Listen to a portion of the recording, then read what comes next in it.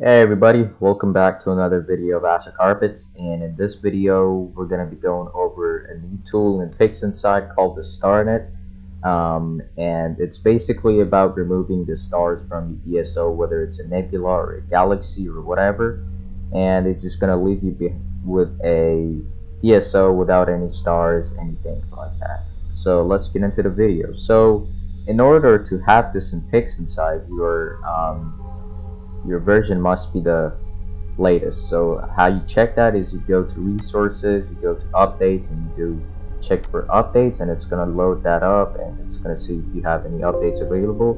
For mine, I don't have any updates available, so it's not going to show anything for me, but if you do, then go ahead and download them, update it, and then you should be good to go.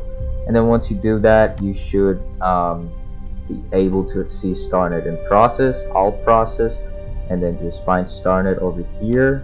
And first, if you want to use it, you have to address these two. So the way that's going to work is you click on the wrench tool, and right now it says RGB weights file, so you have to go ahead and find the file, copy paste it down here, and also do it for the monochrome version or the grayscale, and copy paste it down here. So I have already done that, or you can just click on these two tools and go ahead and do it manually there. So you can either copy paste, or you can just go ahead and find it in your files by clicking the tools. So I've already done that, and it's going to show a checkpoint, which means it's been linked and you're able to use StarNet. So we're going to use it on this California nebula we shot a week ago with using the ED80, the Skywatcher ED80, and the ZW029 MC Pro. And all you got to do is grab this triangle and just put it on the picture, and it's gonna show that it's gonna run it. And by the way, guys, I am not an expert in Pixinsight. I have just started using Pixinsight for about a week now, and these are the tools I basically felt confident of sharing with y'all. And yeah, so I'm not an expert, so please don't say, hey, why are you doing that, why are you doing this? So because I'm not an expert at all, so I'm just a beginner in Pixinsight, you know, just like some of y'all. So see, it's running right now, and I upgraded my PC, and it's running like a horse, man. It's like really fast. I just love it.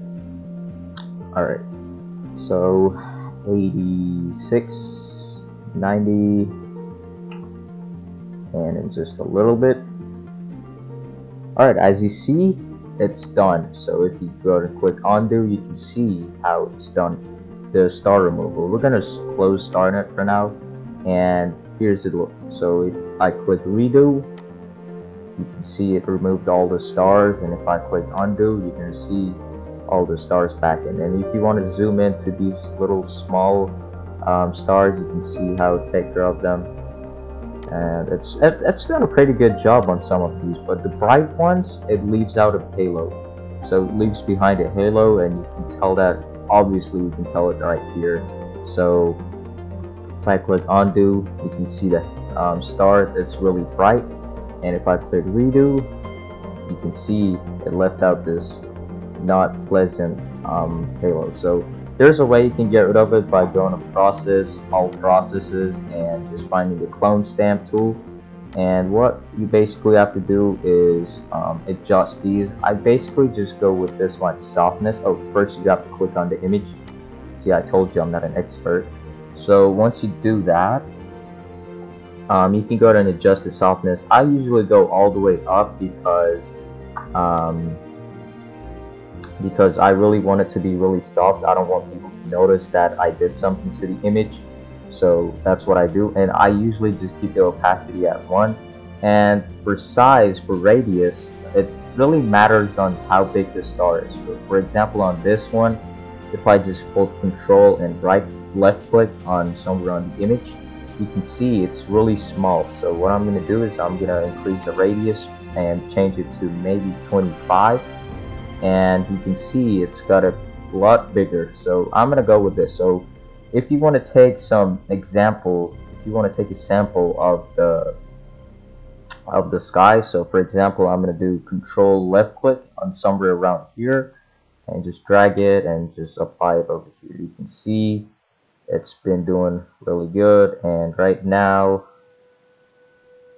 you might be able to notice it, but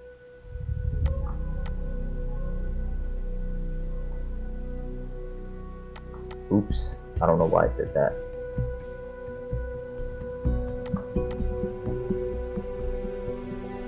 Alright, so now this is not looking good. There's another way we can fix it, so look at that.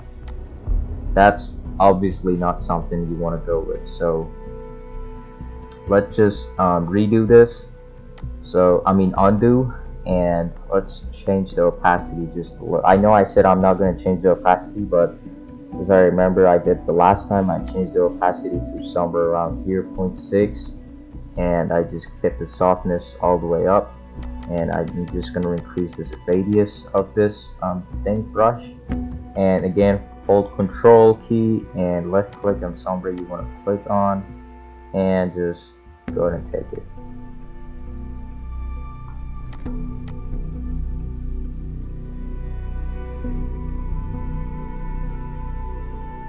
There. Now you guys notice it? Probably don't. Well, you probably do, but you know, it's really, you have to take your time on this, but you just want to, you know, get something really fast, this is the way to do it, and it's been doing great.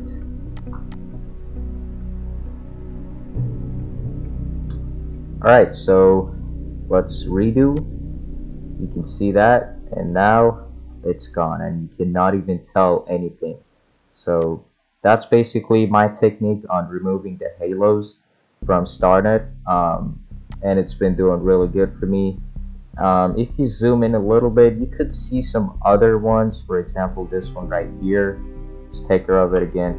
Hold down Control key and left click to take a sample of where you want, and just, well, that didn't turn out good, did it?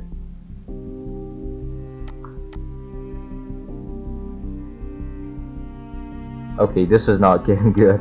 Alright, so I'm probably not going to touch it for now because it's not really noticeable, but you know what, it is noticeable. I thought it's not noticeable, but it really is. Let's see how we can fix it.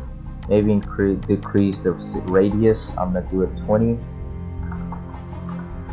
Alright, then softness all the way up, and opacity maybe take it down a little bit, and control, and just go in and apply that.